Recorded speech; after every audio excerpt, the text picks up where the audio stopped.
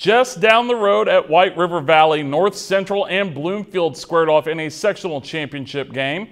First set in this contest, Bloomfield on the attack, so they swing it to their star outside hitter, Gracie Lowry, for the kill. Cardinals lead by 4. Later in the set now, Bloomfield working the ball to the outside once again, this time for Shadowland McIntyre.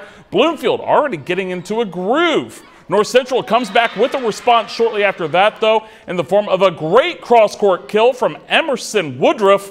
But Bloomfield settles in nicely after that, getting a quick point off the dump from Brianna Butcher. The Cardinals go on to sweep the T-Birds in straight sets as Bloomfield claims their program's 4th straight sectional championship.